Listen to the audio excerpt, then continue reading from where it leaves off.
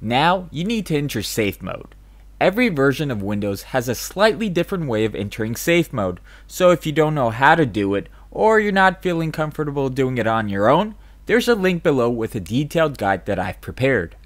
We recommend this because often viruses disable some PC and browser functions to block your attempts in removing some of the virus's integral parts. Let's open the key registry. You do this by typing into the search field regedit. If you're not feeling comfortable, don't worry. You can't really mess things up here. Just follow what I'm about to do and you'll be fine.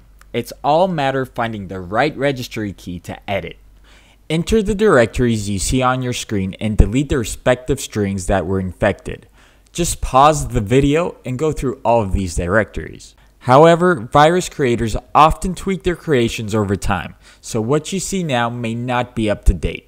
If you believe this is the case, check out our website where we update our information. For Firefox, open the browser.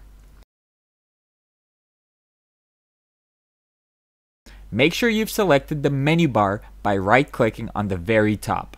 On the History drop-down, click on Clear Recent History. Choose Everything. Make sure you've checked all the boxes available. Now we'll reset the browser. Choose Troubleshooting Information and Refresh Browser.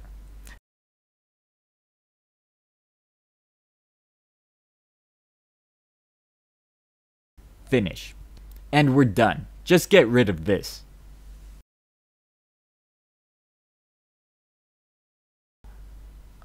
Now for Chrome. Open the application, doesn't matter from where. Under the menu button, click on Settings, then History, and Clear Browser Data. If you don't want to delete all your history, and you know approximately when you caught the adware, feel free to delete to a specific period of time. Simply check all the boxes except passwords, and then Clear Browser Data.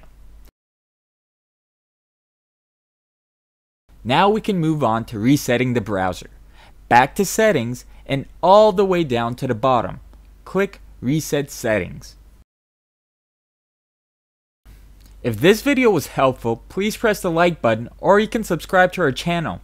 And if say you still had trouble, write to us on our Google Plus profile.